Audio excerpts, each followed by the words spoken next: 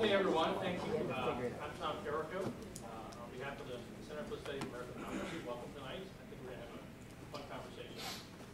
CSAD likes to say that we're about providing a forum for civil and social discourse.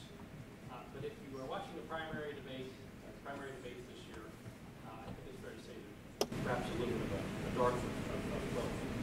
So our topic tonight is on political polarization, and some of the political and economic political economy aspects of it. And to kick us off, I'm going to turn things over to Sarah, the junior political science major, to introduce our speaker. Before I do that, I also want to have a brief commercial. We all come back from spring break a couple weeks after that. We'll have a big conference on the topic of privacy. The topic is the expectation of privacy. The keynote with the head of the FBI, Dr. James Comey, and we'll have some journalists, think tank people, and policy analysts, and ex-government people over the course of April 6 to 8. This is something the Center does every 2 years, and we hope you all stay tuned for this response. So, thank you very much, and Sarah, what's your speaker?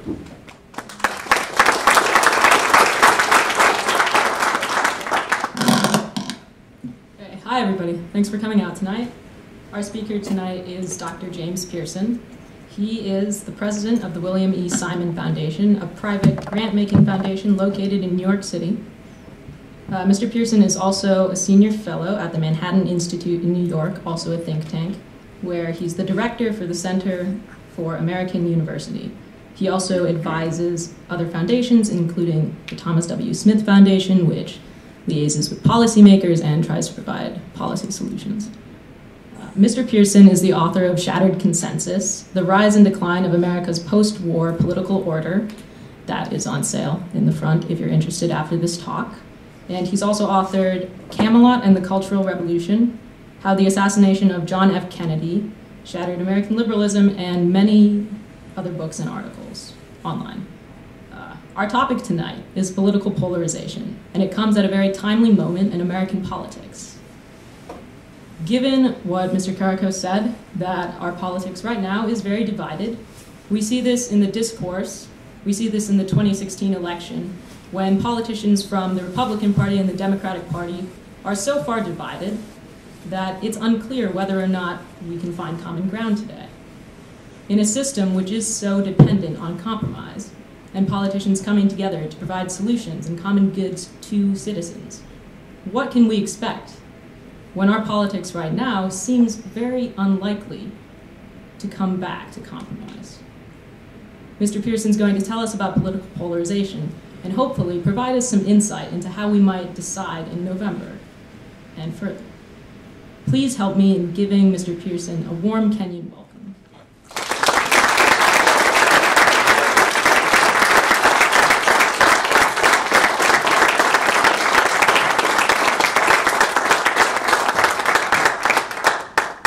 Okay, thank you. It's a great pleasure to be back at Kenyon. I have some old friends here. Carrico, Fred Bauman, a friend that goes back many, many years.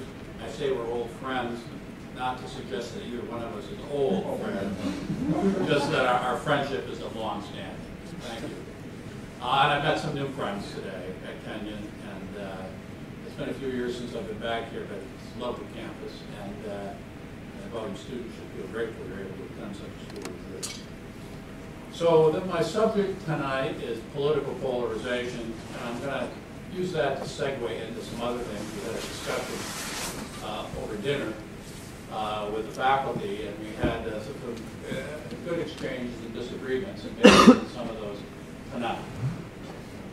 So we all know that American politics is quite polarized.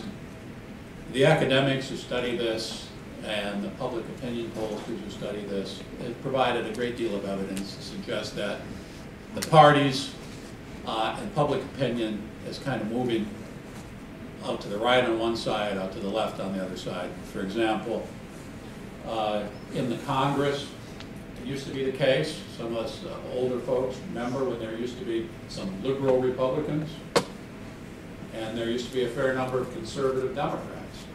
course, the Democratic Party for a long time was based in the South, and that was the most conservative part of the country, and all those people were Democrats. So that in the post-war era, up until relatively recently, if you wanted to pass anything important, you had to get both parties to buy in to some degree to get a majority, because you know, the parties were so badly split internally.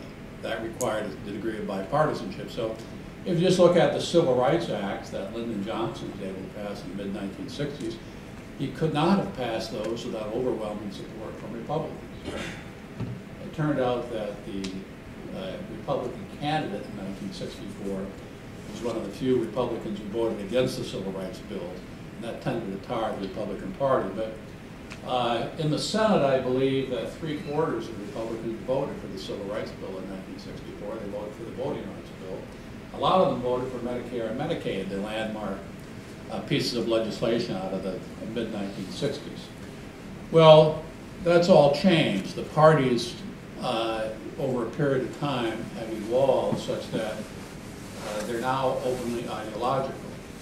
The Republican Party is a very conservative party, ideologically, and increasingly the Democratic Party is a liberal party, such that there really is no longer any overlap within Congress, ideologically, between the two parties. So the most conservative Democrat is still more liberal than the most liberal Republican. There's no overlap at all. That makes it difficult for them to pass legislation that requires a kind of bipartisan spirit.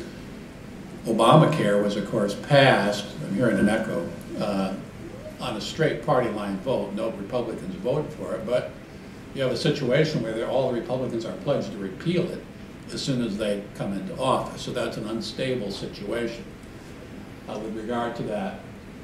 A lot of public opinion polling has suggested the same thing, that over a period of time, the electorate is increasingly divided into people on the left, liberals, people on the right, conservatives, so that the number of people, percentage of the electorate at the center, is gradually diminished over time. When I was in school, we used to learn that you had to think about the electorate as a bell-shaped curve, with a large number of people in the middle and going down a few number of people at the extreme, such that the two parties had to compete for the median voter, that voter right in the center, so they tended to converge in a general election, and that made for moderate parties that could compromise with one another. But public opinion now appears divided to the point where you have a couple of lumps, a liberal lump over on one side and a conservative lump on the other. The two parties appeal to their bases, a liberal base and a conservative base, and they get elected on that basis by rallying them. And there's not enough on either side to command an absolute majority, so each side has enough voters to veto whatever the other side proposes. So this apparently started with the Republican Party moving to the right in the 1980s. I was saying over dinner that in 1975 there was a Republican president by the name of Gerald Ford who was pro-choice on abortion, Republican, and he was in favor of the Equal Rights Amendment. And his wife was even more liberal than he was. This is the Republican president in 1975. Richard Nixon, who preceded him, started affirmative action. He got legislation passed to create the Environmental Protection Agency and several other bills that we regard as fairly liberal. So the Republican Party in that period was fairly centrist, if not liberal. That all changed in the 1980s. Ronald Reagan took the Republican Party to the right, and it continued to move to the right. The Democratic Party began to move leftward in the 1990s, and has continued to move leftward since then. Probably a defining moment was the 1994 congressional elections, when the Republicans won a majority in the House in Bill Clinton's first term. And basically what happened is that the Republican Party captured the South. And all those former Democrats in the South, conservative Democrats in the South, became Republicans. And all the conservatives in the North became Republicans. So this tended to create a division, an ideological division between the parties, which is relatively new. Now, we've had polarization in American politics in the past. We were polarized over slavery, for example, in the 1850s, South and North. Later on, we were polarized between business and labor. Later on in the 1960s, over the Vietnam War. These tended to be passing issues, and they were not ideological. The new aspect of American politics that makes the polarization difficult is it seems to be semi-permanent and is ideological, not organized around a particular interest. Now, is this a bad thing? Now, in Federalist number 10, Madison says, well, he doesn't talk about polarization, but he says that a country that's divided into many different interests, such that it's difficult to get a consensus, that's generally a good thing.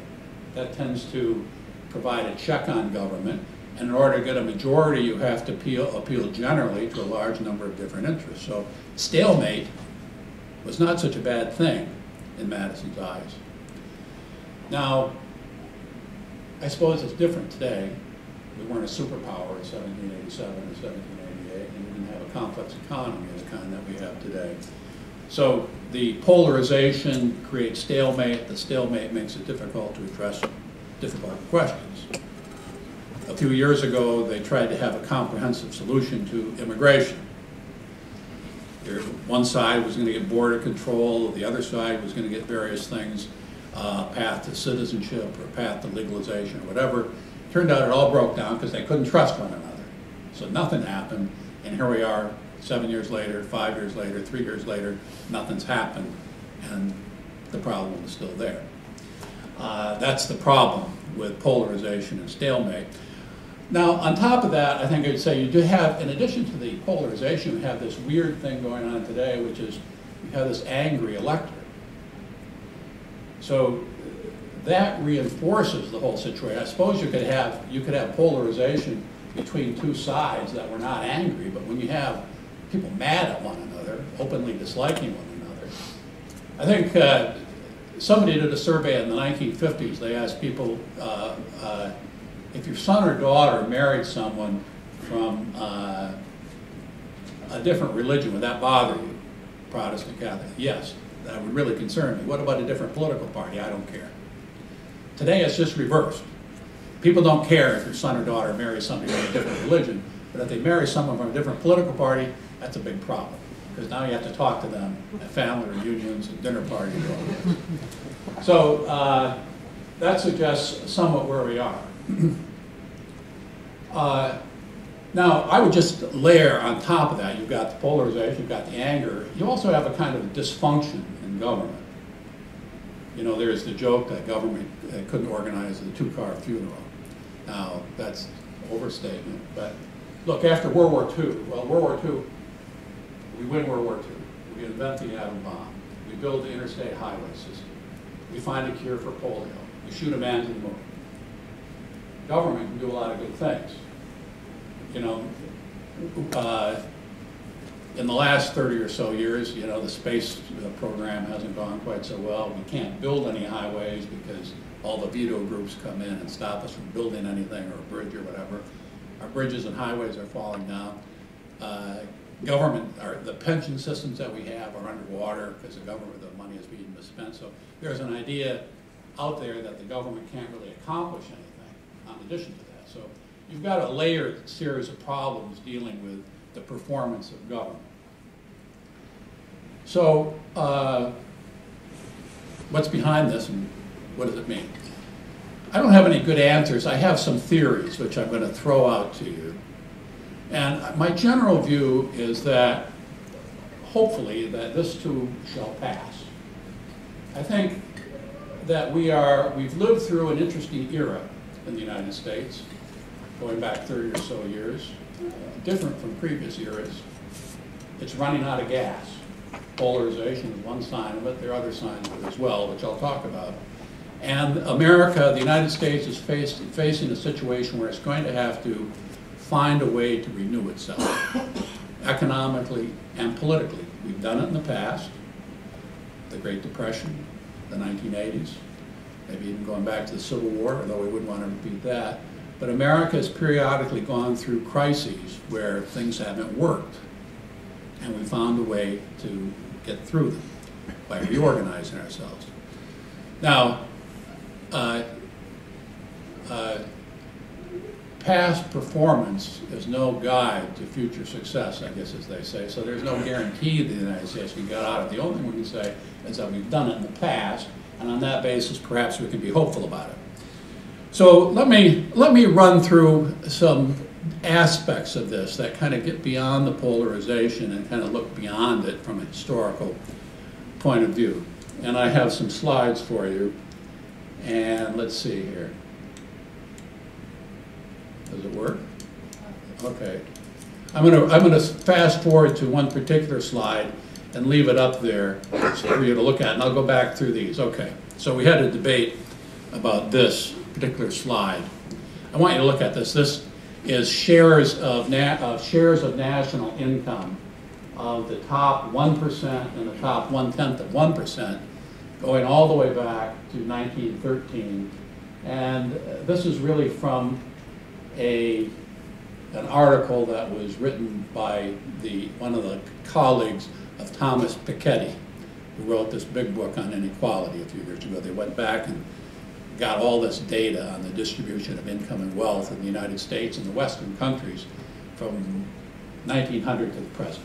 Okay, so I'll leave that up there. So Piketty divides the history of modern capitalism into three long phases. I'm going to paraphrase a little bit. So you have, in Europe, you have one phase running from 1870 to the outbreak of World War I in 1914, which breaks that up. In the United States, that would run from the end of the Civil War to the stock market crash in 1919. That's phase one. That's an early phase of industrial capitalism. They claim a lot was happening, a lot of immigration into the United States, a lot of development of industry. Electricity is invented, the motor car is developed, new industries are created, the radio, and so on. And he claims that's a period of inequality. The middle decades of the century, from 1930 to roughly 1980, are a period, I call it the golden age of social democracy. It's inaugurated by Franklin Roosevelt in the New Deal. Tax rates go to 90% on the richest 1%. It's a period where unions become strong. We have oligopolies in many of our major industries, auto, steel, aluminum. And the stock market doesn't even grow that much through that period. And then we have a new period beginning in 1980 and running roughly to the present. Roughly with Ronald Reagan's election here and Margaret Thatcher's election in Great Britain, where we cut taxes, deregulate, and we have a new kind of system coming into place where there's now greater inequality. Now there is some dispute, as I learned tonight, about the accuracy of these data. I'd be happy to hear that they're wrong. I'm not quite convinced that they are, but they do illustrate these periods I'm talking about. I would add one additional period. So we have those three long periods. I would add another one in American history, one running from 1800 to 1860. That was, now all these periods are different. This is under the same Constitution. The economy that the United States had from 1800 and 1860 was based upon the export of cotton. The Founding Fathers did not anticipate this. They didn't anticipate a lot of things, but they didn't anticipate this. So we built an economy in the early part of the 19th century based upon the export of cotton. What happened was that some guys in Great Britain devised a big loom, a big machine that would spin cotton thread and wool into fabrics and clothes. And they got the idea that let's take this gigantic loom and put it into something called a factory. And we'll recruit the youngsters who are living in the orphanage to run this. And thus was invented a factory in the mass production of textiles. And soon these textile factories ballooned in Great Britain. This is in the 1780s, 1790s. That's the beginning of the Industrial Revolution. The question is, where are they getting this cotton? Now the gigantic demand for cotton, because they can make mass-produced cotton, they get it from the American South. And of course, it's produced by slavery. So cotton in the United States in the early part of the 19th century was the main export product of the United States and the central export product of the entire Industrial Revolution in the world. Cotton represented about 60% of U.S. exports in the 1850s, and Great Britain imported about 80% of its cotton used in those mills from the United States, from the American South, and of course, we also built these mills in the North. So that whole system was destroyed by the Civil War. In the 1850s, the most valuable piece of real estate in the United States was in the Delta region of Mississippi because of the cotton that was grown there. Now today, of course, it would be in maybe Beverly Hills or maybe Manhattan someplace. So that's a sign of how different that system was to the system that followed it. Now, okay, so you can divide the history of modern capitalism and the Industrial Revolution into those four phases, I would say, originating really with the creation of the American system, with the ratification of the U.S. Constitution. Now, as I say, the Founding Fathers never anticipated any of this. Maybe Hamilton did a little bit because, you know, he wanted to use government subsidies to build these silk and cotton mills in New Jersey, which Jefferson was horrified by that. But so the expansion of the whole cotton industry drove the world economy, and of course it was based on slavery. So let me just go back. Whoops, getting ahead of myself.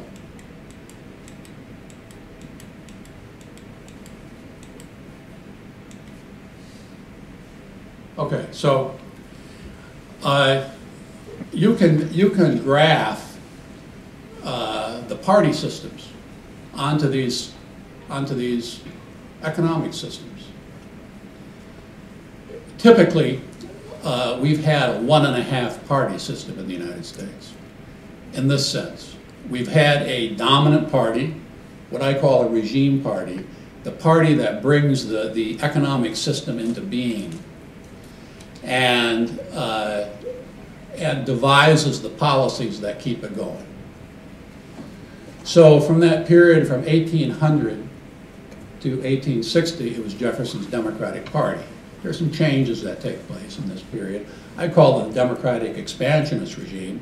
When this starts, the United States is a small nation state, empire, on the shores of the Atlantic. By 1850, it controls the entire continent from the Atlantic to the Pacific. It's an amazing thing that happens, partly through conquest, partly through acquisition. This is guided and led by the Democratic Party of Jefferson and Jackson. They win 12 of the 15 presidential elections in that period. They hold majorities in the Senate and the House. Importantly, they win the first 6 elections of the period from 1800 to 1824, and it's that domination through that period that allows them to put their imprint on the system. And what is it that they were concerned about? They were very much concerned about federal control of the national economy. They wanted to disperse control out to the states. I think they were mainly worried that the national government would somehow interpose itself into the slave system in that period. They also didn't like government debt or any government regulation. And of course, they wanted an agrarian system, not an industrial commercial system. That period was wrong way. That period was broken up by the Civil War. So now from 1865 to 1930, you have an entirely different kind of regime, which is an industrial regime. It's based in the North. The South was the most prosperous part of the country prior to the Civil War. Now it's the poorest.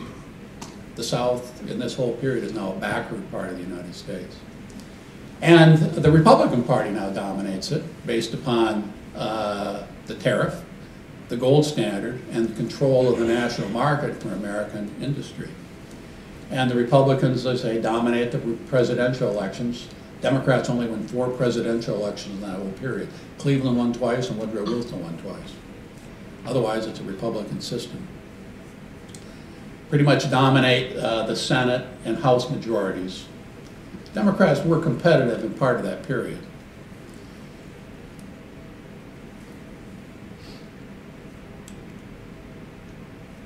Oops, wrong way. Okay. So then we get the democratic welfare regime that's inaugurated by FDR. Beginning in the 30s, we described it. So this is that period that Thomas Piketty and the others called the golden age of social democracy.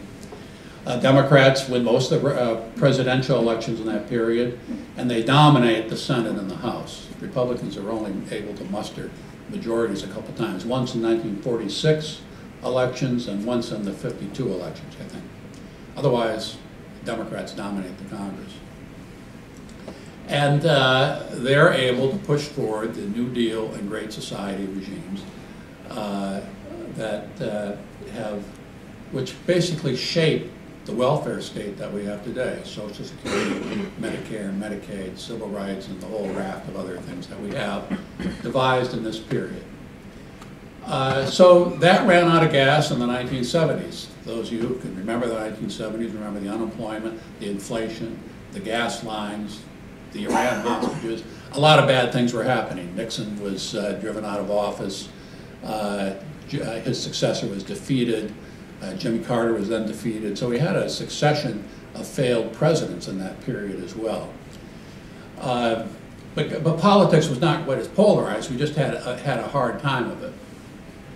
So okay, so let's fast forward to this period. Okay, 1980 to 2014, we have much more of a stalemate. I think when we talk about the polarization, this is more or less what we're talking about, because I said that we've had a 1.5 party system in the past. What that means is that the dominant regime party defines the contours of the system, and the minority party has little choice but to go along.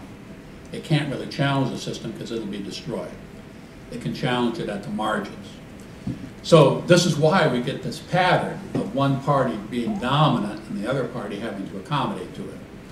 So, but we don't have that now from 1980 to the present. You get pretty much a stalemate, a back and forth stalemate between the parties. The presidential elections tend to be pretty close, and there tends to be an oscillation of power in the Senate and the House. Whenever you get a situation, a kind of a stalemate situation, the participants, whether it's in politics or international systems, they're looking to break out. How can I get a breakout? Barack Obama thought he had a breakout in 2008. He did get 60 votes in the Senate. Just like Franklin Roosevelt had in 1932. Let's push our agenda through.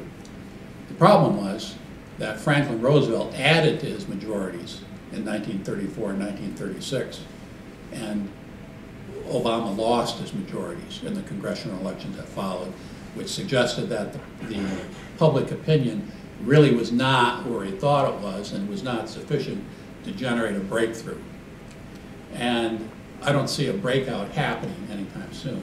Might, could happen anytime. Okay, so that's kind of where we are in this new system that we've erected since 1980. Now, Piketty, the economist, focuses very heavily on inequality as the defining feature of these different regimes.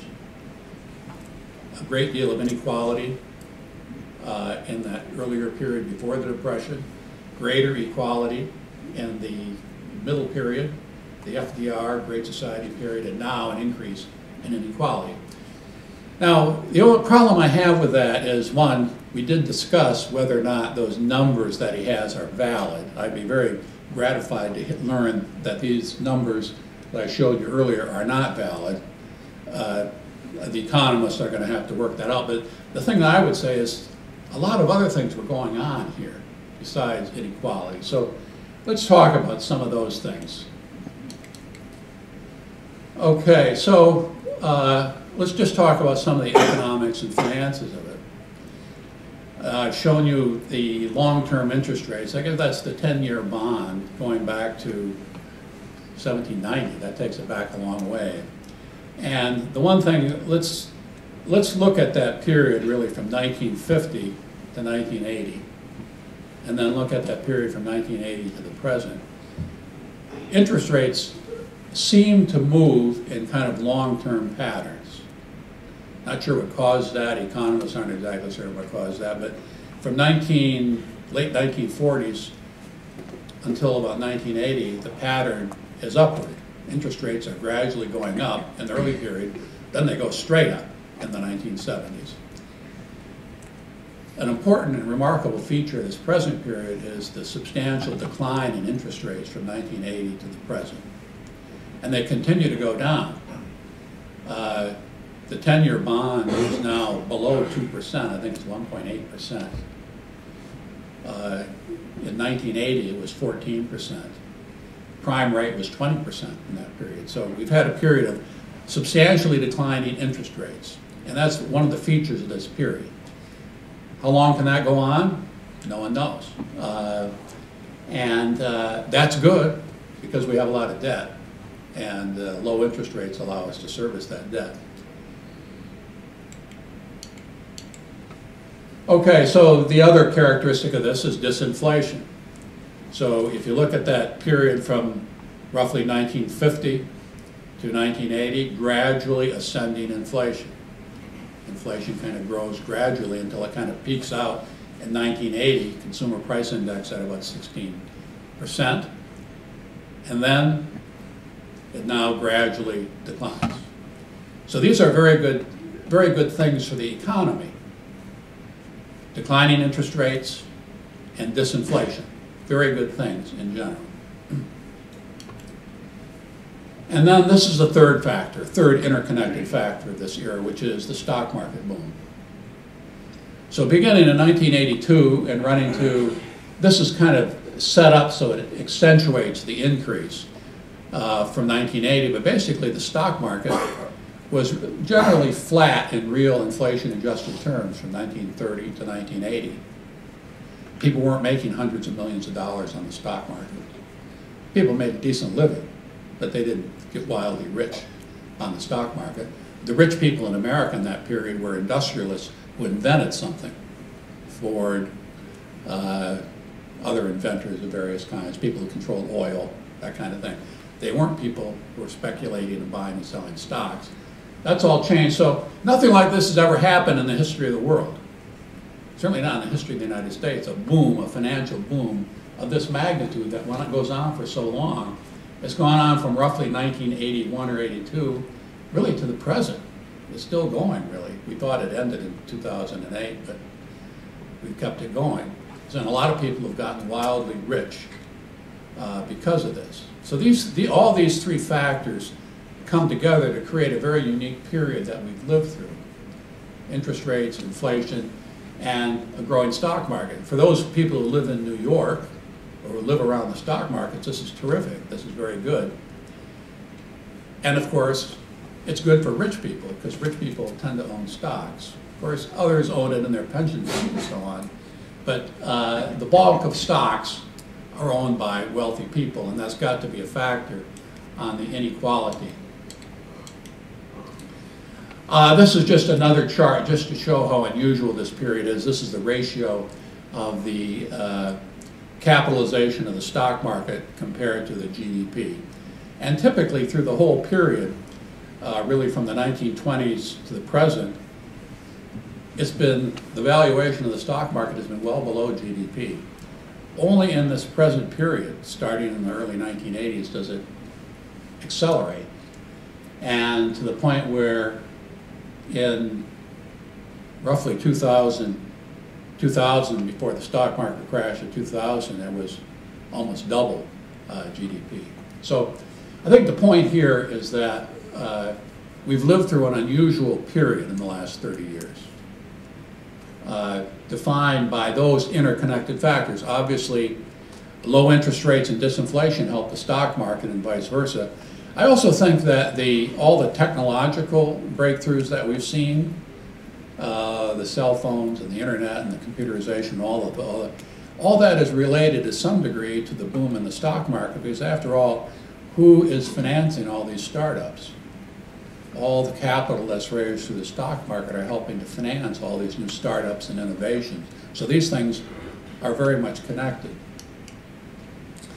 The other thing I just point out is that we had an accumulation of debt really starting in 1980, right at the same time as interest rates decline. That makes sense.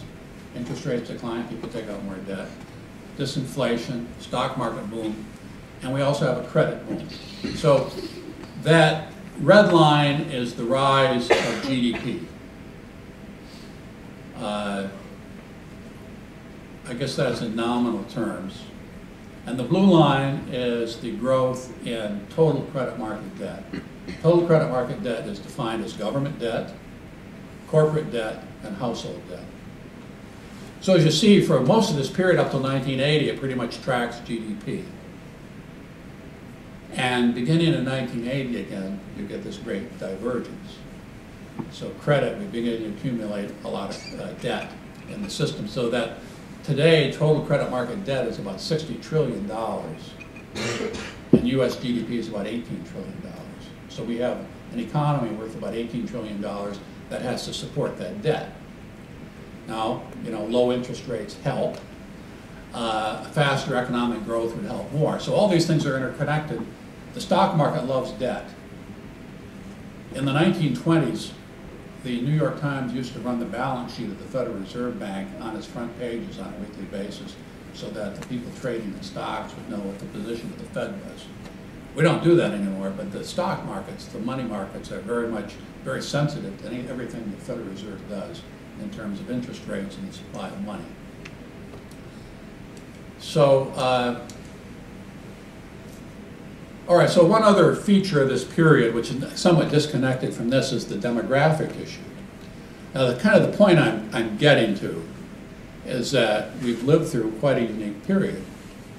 This is quite different from the period that preceded it in all of these respects. Generally, in a positive direction. So now we have the demographic issue, which is kind of layered onto this problem. So we have the baby boomers. One of the things that goes on in that period in the 1980s is that the baby boomers are kind of growing into their peak earning years. Peak earning years are usually defined as roughly between 35 and 55 or something like that, 30 and 54. That's when kind of people come into their own, become very productive. They're developing capital, they're saving, they're taking care of families. All the rest is good for the economy. But when they retire, they're now drawing back on the system. They're drawing back on savings, and of course, we have Social Security, Medicare, and all these pension systems that they begin to draw on. So an aging population is not that great for economic growth. That's what we have in the United States. So in the 1960s, the average age of the US population was about 25. Half the population was below 25. That was the baby boom. Today, the average age is about 38. In Germany and Japan, it's about 46. Those are very rapidly aging populations. And you have to wonder, as those people retire, who's going to support them? There aren't enough young people to support them. In America, we're not quite that badly off. But I just want to point out the bulge in the 65 and over population that's been taking place gradually, partly because of longevity, but really accelerates beginning about 2010 when the baby boomers start retiring. The baby boomers, defined as people born between 1946 and 1963, they turn 65 in 2011, and they'll continue to retire and begin to pull out of the system in terms of retirement funds and their savings and so on, and then a lot of them have stopped working. So this is an immediate problem for the United States because there are about 80 million baby boomers, all due to retire between 2011 and 2028. So we're going to go from roughly 40 million people over age 65 in 2010 to something 75 to 80 million people over age 65 by 2027, 2028. All these people now eligible for Social Security and Medicare and all the rest. There are as many people turning age 65 every year in America as there are turning 21 or 22, about 4 million people. 4 million people turn 21, 22, the age of your graduating seniors, and something close to that turns 65. So we have as many people really leaving the workforce as we have entering it, which is not a good situation for economic growth. So, and that's going to be a situation we're going to be dealing with for another dozen years or so until we get past this bubble.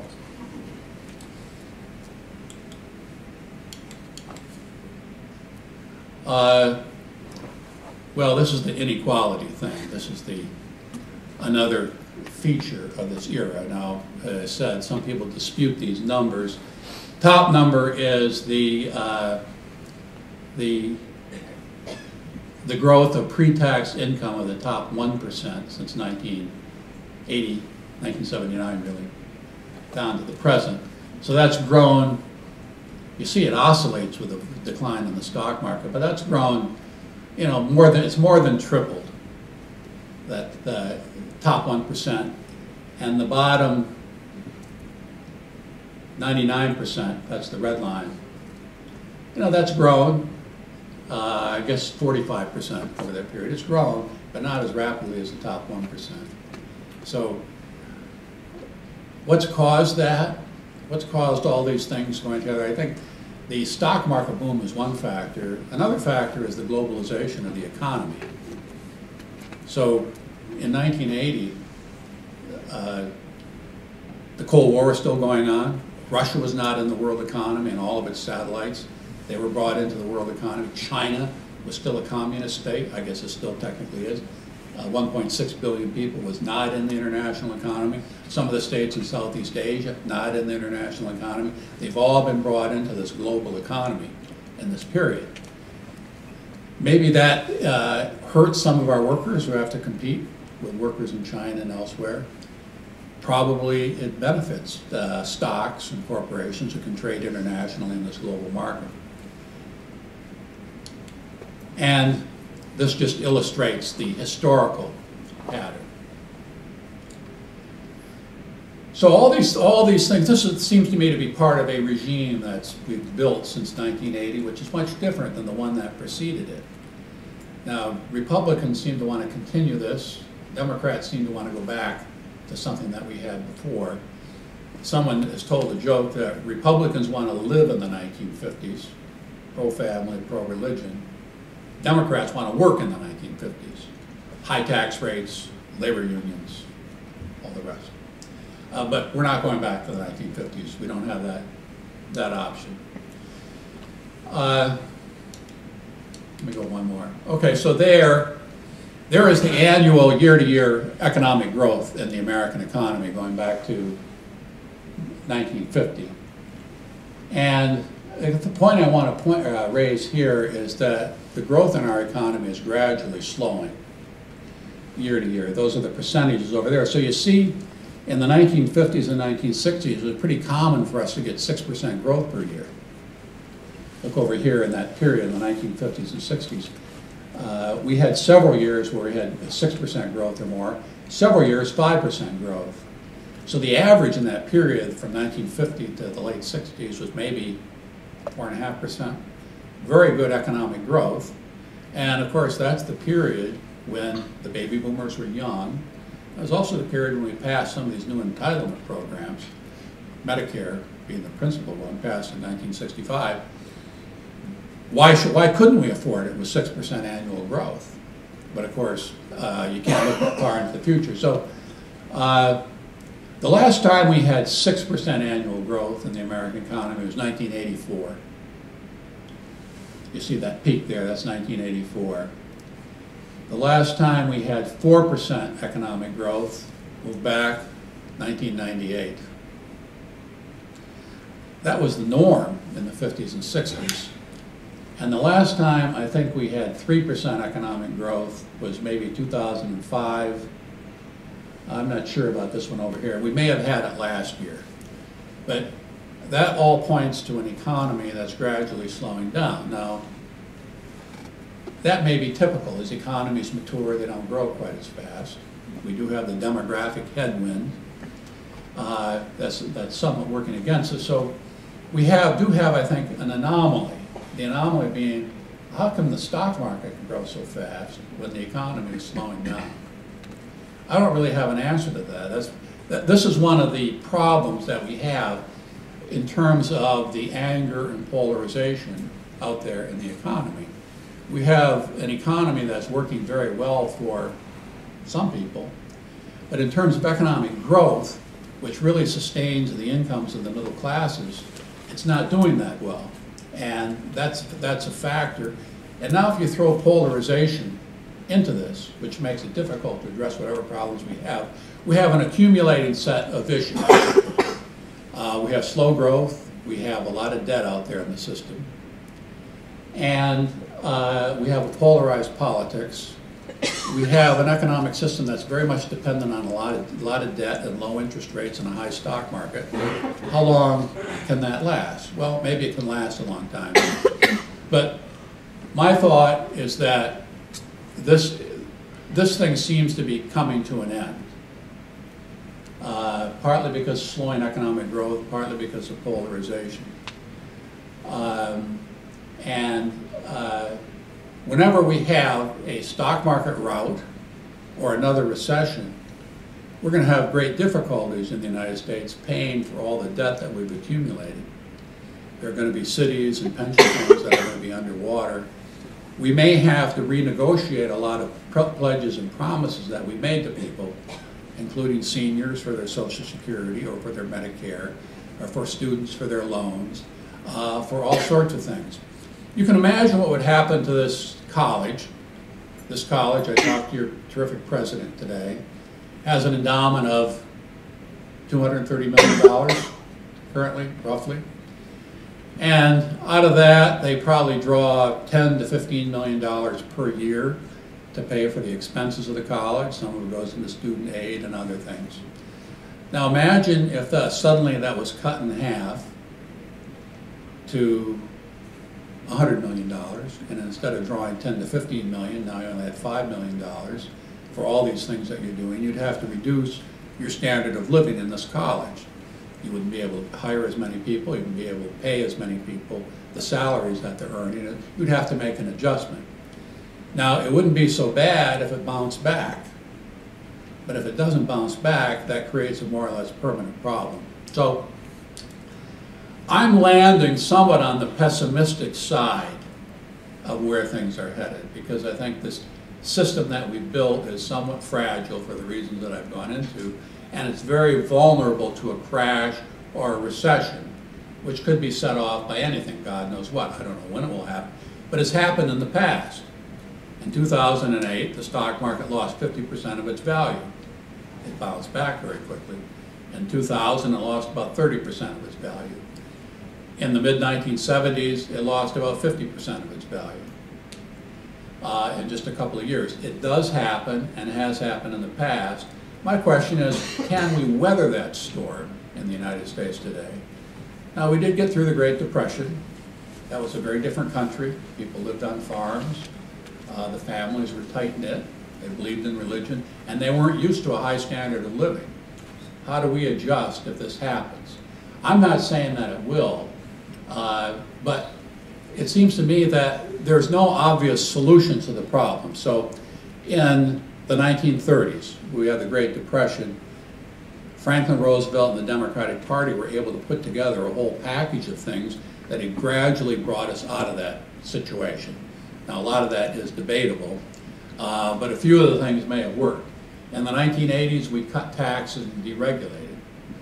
But after you've cut taxes from 70% down to 30%, as we did in the 1980s, you don't have a lot of room to cut it back anymore. We've done that. We don't have that ammunition to draw on anymore. Of course, the Federal Reserve has done a great deal also to keep the system stable, and they're going to run out of ammunition. So my thought is that just as we have in the past have gone through crises of different kinds, and we've had to reorganize our system to deal with it, we're going to be faced with that same situation in the next 10 years or so, I think. The demographic issue is very important. And the fragility of the system in terms of all the debt that we've accumulated. But compared to other countries, the United States is very resilient. It's a big country. It's not governed so much from the center as some other polities are. That's a good thing. That gives us a lot of flexibility to experiment. We still have a more or less free economy to adjust. And we're in a better position to weather that storm than other countries, say the countries in the Euro. So I end with that thought that we're coming to the end of an era.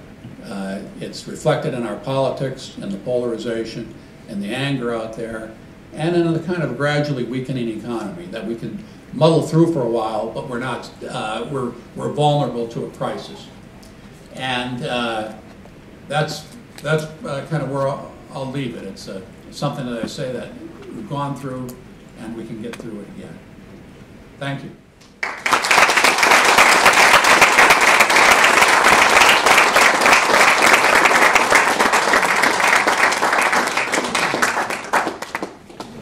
Yeah, sure. Fire away. Okay. Yep. Hi, Dr. Piereson. Thank you. This is great.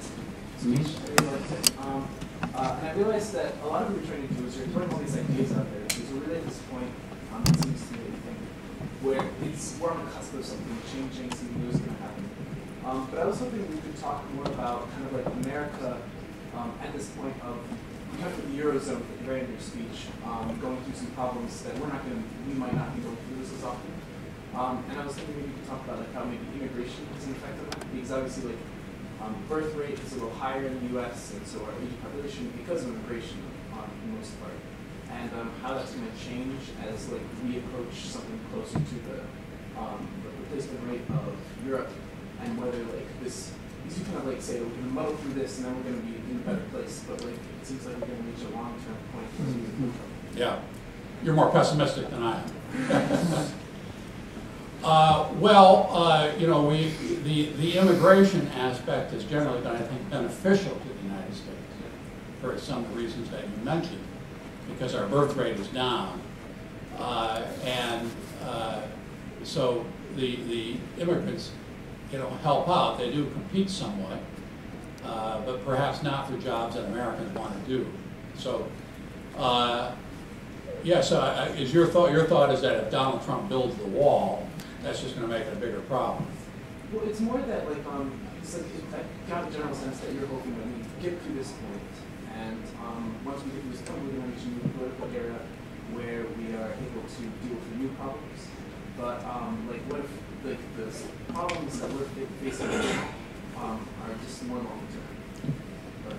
Right, I don't disagree with that. Okay, the demographic issue is real.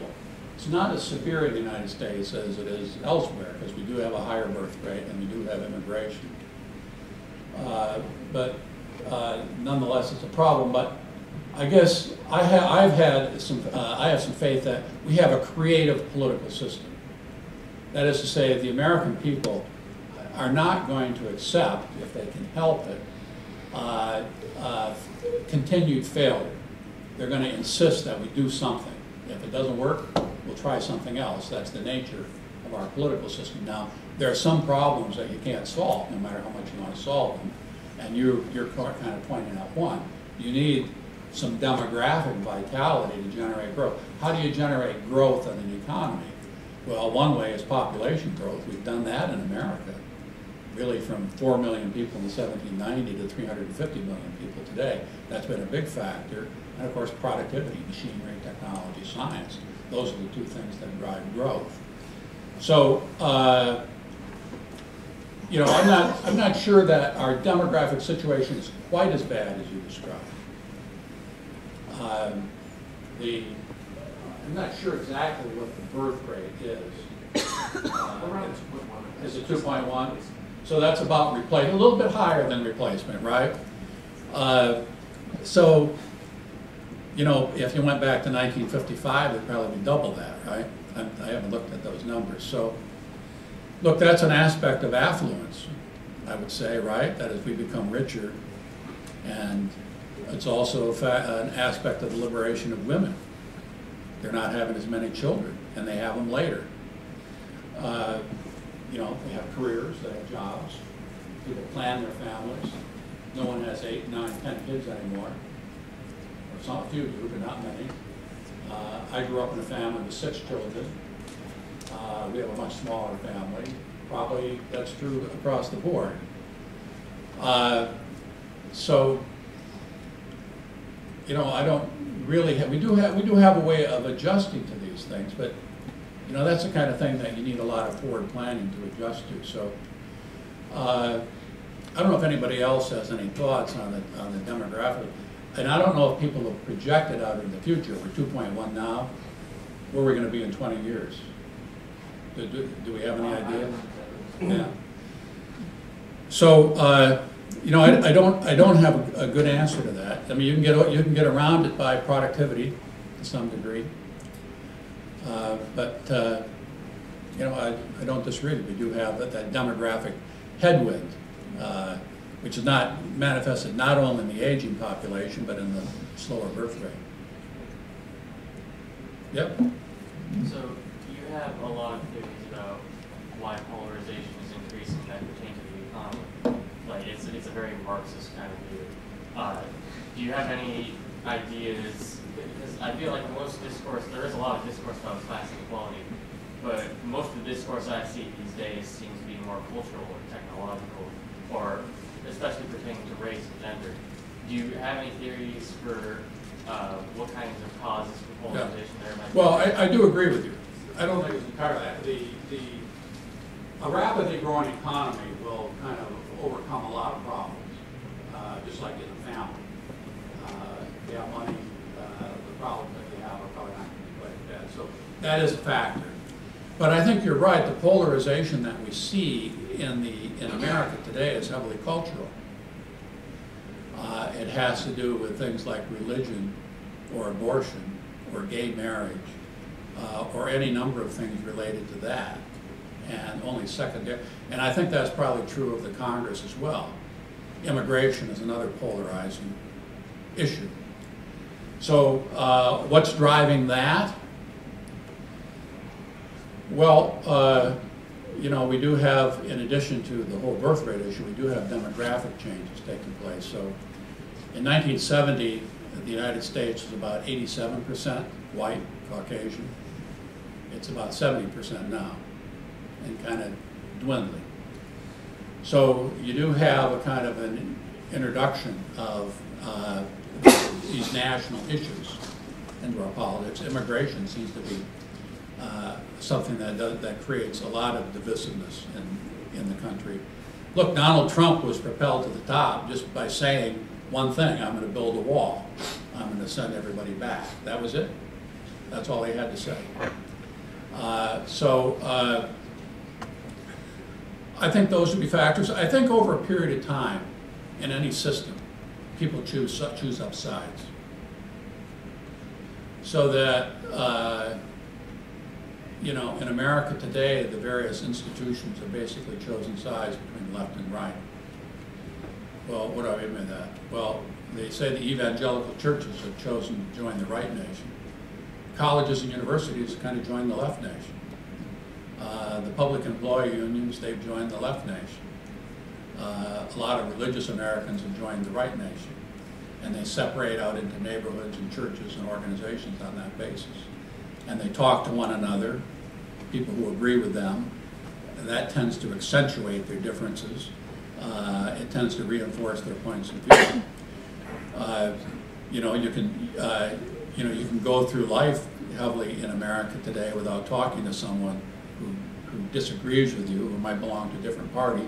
You can watch your own television network, read your own newspapers, magazines, internet sites, all the rest. So you have all those things contributing to a kind of a cultural difference. You have the red states and the blue states, and they organize themselves in different ways. The blue states, the so-called blue state model, is a higher tax, higher regulation model. The so-called red state model is a lower tax, more business-friendly model.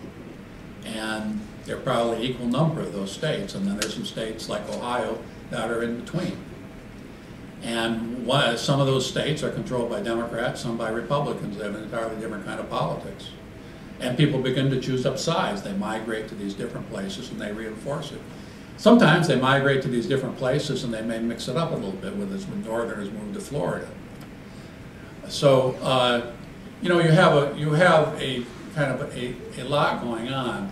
My view would be that the slow-growing economy is a factor in the so-called anger and frustration out there. I don't think it accounts for the polarization, but it is a factor in the anger that we see. Anybody? Yeah? Yeah, well, I was just wondering, so you've talked a lot about economic inequality, and you pretty much demonstrated that it started more or less, what do you say, like late 1970s, 80s? That's the pattern. Yeah. More or less. Yeah. Well, then wouldn't that suggest that there's been a failure with the kind of radical neoliberal policies that have been set forth by certain parts of our government? When you have, in your era, like after World War II, as you talked about, the post-war consensus, with labor unions, with high taxation, with a stronger social safety net, doesn't that kind of prove that the way out of this is to go, I guess, really go forward in a way by looking backwards to the times when we've had the most prosperity for America, for most Americans? You know, that's an argument that's made. I don't agree with it, because I don't think we can go back. Well, why not? Well, okay, so let's look at that period of the 1950s and 60s when we had that rapid growth. The rest of the world was flat on its back from World War II. You know, Germany was not making cars, Japan was not making cars. They were kind of getting themselves off their backs. Their economies were destroyed in the war. The United States dominated the world economy. We were loaning Germany and Japan and England and France money to buy our products, and that drove our growth. Well, once one of the things that happened in the 1970s is those countries came back into the market. They destroyed our auto industry, destroyed our steel industry through their competition, and we were still acting as if the 1950s and 60s were still in place. We're never going to reproduce that temporary environment. So the economic prosperity of that period was not simply caused by the tax rates and the New Deal policies or the unionization. The other thing I would say is that this economy that we've now evolved over the last 30 years, manufacturing has declined very rapidly. I don't know what the numbers are, but if you look at the charts, it's increasingly an economy that's dominated by insurance, real estate, financial intermediaries, and various kinds of services. And unions, take private sector unions. In 1960, they had about 40% of our private sector workers. It's about 7% today. I don't know in the kind of economy we built that you could ever resurrect that. Now, we have unionized our public sectors. That's somewhat made up for it. But that's created its own problems, pensions and so on. So I don't think we can reproduce that economy. Now, you could say, well, let's raise tax rates to 80 or 90%, marginal tax rates, like as we had in the 1950s under a Republican administration. What would we do with it? What would we do with this? Okay, let's... We could have universal health care. Seriously, we could, which would be a lot cheaper. Yeah, possibly. We have a system right now where insurance companies make lots of money, drug companies make lots of money, and they don't produce things, they're rent seekers. Yeah, but that would not necessarily help the economy and economic growth. I think it really would? Yeah, but that's not what we did in the 1950s. It'd be a different kind of model. Now, you know, that's one of the things that's being argued. Right now, if you take the top 1%, the CBO, Congressional Budget Office, collects all this data. Actually, there's a lot of money there. Top 1% has about $1.8 trillion of income in 2011, last time I looked at it. That's about 11% of our GDP. In 2011, it would have been like 14 or 15%. And I think they pay about 30% of that in federal taxes. Their effective tax rate is around 30%. So, you know, do the math, 1.8 trillion, they're probably paying $400 to $500 billion in federal taxes. You could increase their tax rate. Maybe you could pull off another $100 billion to raise the top marginal rate from 40% to 50%. But where would it go? Now, you could say, let's earmark it to universal health care.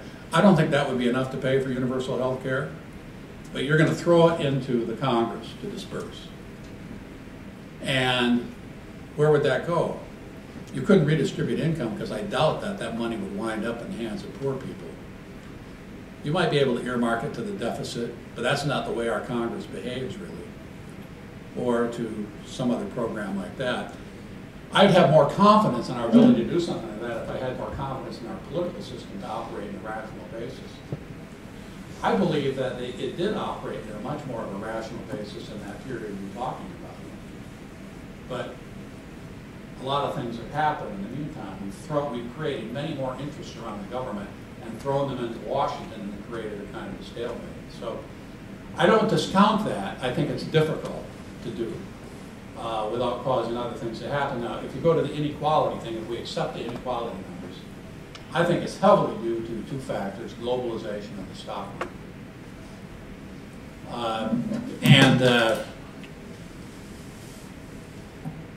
You know, but we don't want to crash the stock market to get rid of inequality. That wouldn't make any sense. That would hurt everybody. And we don't want to throw up tariff barriers around our economy to deal with globalization. That would also wreck the economy and hurt the world. In terms of inequality, in the United States, the numbers suggest there is greater inequality, but around the world, no. Between 1990 and 2010, 1 billion people around the world were taken out of extreme poverty, mostly in India and China, due to what's happening. So the whole globalization thing has an effect on us, but it's probably had a beneficial effect around the world. Now, we care more about Americans. I agree with that, and I do too. But you know, you have to think about that as well. So you know, look, you can make that case. It's a difficult case. I think it's going to be difficult for us to do in this environment. Go ahead. Yeah. No, I mean, like, I want other people to answer Okay. questions. Go ahead. Anybody over here? So that might be a little bit, my question might be a little bit delayed in the discussion. But personally, I'm not familiar with, I'm very familiar with political economy. So you state your arguments and what your dependent variables or dependent variable and independent variables are. Because I wasn't very sure where you what your argument was when you were. Well, you know, I'm not sure what the independent variable. I was trying to start it by talking about what's behind polarization, and I kind of came around to the idea that the economic system is not kind of generating the wealth that it did in past decades, and that we're kind of leading up to a situation where we're going to have to address that. And so another factor I was looking at, what's the cause of the inequality? Stock market and globalization. So these, you know, those factors, slowing growth, the stock market, that could explain a lot of things, in addition to polarization and inequality. But I didn't. Those explain polarization, or I don't think it perfectly explains polarization. I think it explains a lot of the anger out there. I think to account for polarization, you got to look for also at a lot of cultural things that have happened. I mentioned some of them, which is kind of the sorting out of the population into different and discrete kinds of organizations The university goes one way, the evangelical churches go another way, the red states go one way, the blue states go the other way. That's been a gradual thing that's been happening in our country for the last 30 years or so. So okay, so at the beginning of your talk, you said that polarization started at the beginning of the 1980s. And then you listed all these factors that showed a change in the beginning of the 1980s. How do we know that these factors actually cause polarization? I don't think they do completely cause polarization. I think those things are contributors to it. Polarization is, I think a characteristic that's been developing since the 1980s. But a lot of things have been going on in the economy besides the things I talked about. So I don't have a complete explanation for where polarization came from. I just have a lot of things that I'm kind of putting up as a background to contribute to it. We talked a lot about demographic changes as a sort of future problem of the next 10 or 15 plus years. But there are two other things on my mind which also are something which certainly my generation has to think a lot about, a lot more than your generation did, which is that first, automation. So if you have increasing sort of automation, maybe there will be fewer jobs. That's hard to say, it's hard to predict. But it's a possibility to think about. And the second is environmental concerns. Every time, as the temperature increases, your agricultural output decreases. So yes, our technology is also getting better, so we're still producing more grain per mile, you might say. But in the future, that becomes an issue. You also get rising water levels, so there's less room for people to live, and they have to move, and people don't generally like moving. So in the next 50 years, 100 years, what do you think of those as important factors for the economic? You mean the whole global warming argument, yeah, and population pressures and so on? Impossible to assess, I would say. Now, we did in the 1970s have all sorts of forecasts about population pressing on resources, the Malthusian argument, and it didn't really happen that way. So, well, it didn't happen in the U.S. and in Europe, but Africa. You mentioned that in the I think it was the 1930s, the average population of the U.S. was about 25. Well, it's that in India now. yeah, sure. And It's lower that in some other places, right, Mexico. And right. so on. Africa is about 21, I think. Mm-hmm. And so, with India and Bangladesh and Pakistan as well, two other very large countries, it's already actually a pretty dense population. So thinking about immigration, they might have to move, but that wouldn't necessarily be a bad thing for us. But at least how about in terms of automation? If you have increased automation, then you have fewer people living. And what is that? I mean, what would be a solution to that? That's sort of well, I mean, you're kind of adding on to the list of things that I've enumerated. But automation has not caused these problems again in the past. It hasn't, and so there are several people who say that new jobs will arise, which people have to make them and so on. Right. So computers, increase productivity, but they didn't in the end probably reduce employment. More people are working with computers and so on. So you do have the forecasts of robots doing work and that kind of thing, and the people who own the robots will kind of dominate the economy. That's a kind of a science fiction idea right now. Right now. It could happen. But look, I mean, 40 years ago, we wouldn't have forecast a lot of the things that we're doing now. We're probably going to have a driverless car pretty soon. In 10 years, a lot of us will be driving electric cars. Maybe all of us will. So technological change, once it starts, often accelerates. So, do you think technological change will help growth, or? I don't have an answer to that. I'm generally positive on that. I think technology is good. The record of the last 200 years suggests that technology does improve living standards. So that's good. The more science, the more technology, the more productivity we have, generally the better our living standards. we wouldn't all be, you know, in this classroom tonight if we didn't have an economy that, you know, allowed us to leave the farm and so on.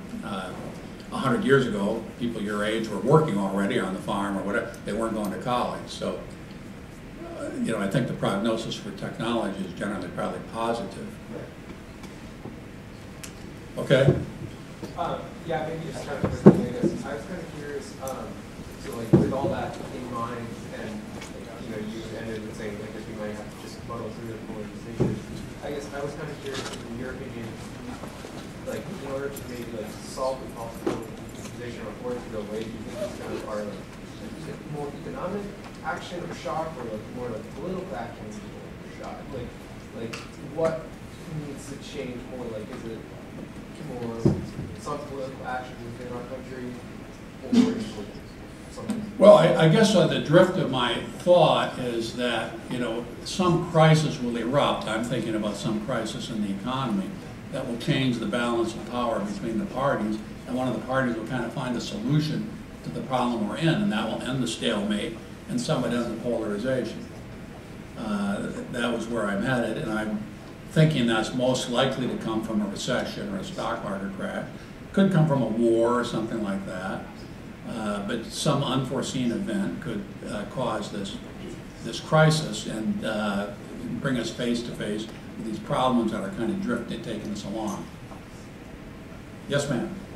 So if the recession of 2008 didn't help end this polarization as you predicted, what guarantees that a future problem? Yeah, no, that's a very good question. You know, with a lot of us, when in 2008 said, geez, you know, this is like the Great Depression, and this is a very large event, and it's going to cause a tremendous disruption. It didn't really do that because we did manage, for a lot of reasons, pyrotechnics by our policymakers to kind of bounce back from it. More in the stock market than in the real economy, I would say. Now, you know, I think that that event did drive American politics to the left. Yeah, I don't think it would have been likely that Barack Obama might have been elected prior to that event happening. That event, I think, caused a lot of people to lose faith in the market system and the policies we've been following, try something else. But of course, the political system bounced back and the Republicans captured the Congress. So it didn't break it up. So your question is, why do I think that another such event will break it up? Because one, you know, when you pile them up, they tend to have accelerating influences. The other thought is that I don't know that we have the ammunition to get us out of another one. We may have used it all up. So if it happens again, we're not going to bounce out of it quite as quickly. And that will cause a very large political reaction. But, you know, the other scenario is that we could just have long-term stalemate in America. We could have, you know, we could have stock market crashes and we could have recessions, but we could still have the ongoing stalemate and polarization between the parties that doesn't allow us really to address the problems in any direct or significant way, like we did, say, in the 1930s or 1980s. That could happen as well. Hmm?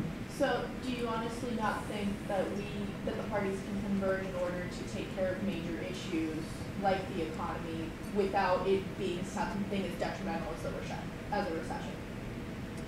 I don't see any evidence that they will come together prior to a crisis. In other words, it seems unlikely to me that they're going to agree on any preemptive solution that would prevent a crisis from happening. I don't see any evidence that anything can happen, but I see no evidence that's going to happen. You know, we've had all sorts of commissions that have put forward solutions to this, that, and the other thing, to the deficit or immigration or whatever. And at the moment it becomes difficult for one of the parties, they drop it. You know, we did have various solutions, quote unquote, to the deficit in the 1980s and 1990s. None of you remembers this. We had Graham-Rudman's, all these formulas that the Congress adopted to limit spending growth. And as soon as it became difficult, they abandoned them. As soon as they really had to start cutting, let's forget about it. So that's kind of the pattern. We're not going to act until we absolutely have to act. That's one of the characteristics of this system we're in. One more question. Okay? Really quickly, alternatively to a single devastating historical event, to realign the party system as a solution to the polarization, do you see political anger and voter disappointment as positive, less singular historical and more continuous force to change the alignments of the parties as opposed to the second? You mean the anger might kind of generate some beneficial reforms? Yeah, we talked about how Trump is the confounding candidate for the party system as such. So Right. Well, I think Trump is a response to this frustration and anger. It's a surprising one because we talked about the parties being ideological, but Trump does not appear to be that ideological. He's not really a conservative in the Ronald Reagan sense. He's been all over the map. So somebody said people like his attitude, not necessarily his ideas. That's what they like. So I guess I'm not sure what other people think. I'd be surprised if Donald Trump, if he got elected, would wind up providing a solution to our problems. That would surprise me. My guess is that would make them worse, but who knows? And if Donald Trump ever got elected, who would be his team? We've talked about that before. Who's his vice? Who's his cabinet? Who does he work with in Congress? The guy doesn't have a team to play with. So it would be interesting to watch. If you're a political scientist, just to watch this unfold would be very interesting, but probably not good for the country. Do you think disappointment and anger with the current system would be enough to actually realign parties in the right solution? I don't think so. I don't think I think the anger is on both sides. It doesn't appear to me to be particularly constructive.